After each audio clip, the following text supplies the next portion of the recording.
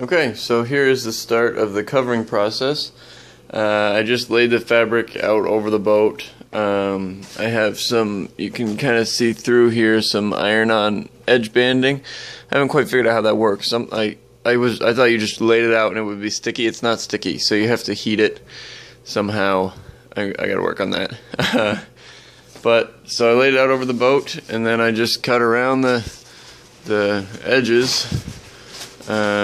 So I'm left with this piece of fabric, and then I will soak that, because you should put on the ballistic nylon when it's wet, because when it gets wet it expands a little bit. So if you put it on dry, then when you put your boat in the water, it'll kind of look like this. It'll be wrinkly, and I'd like it to be kind of as tight and smooth as possible.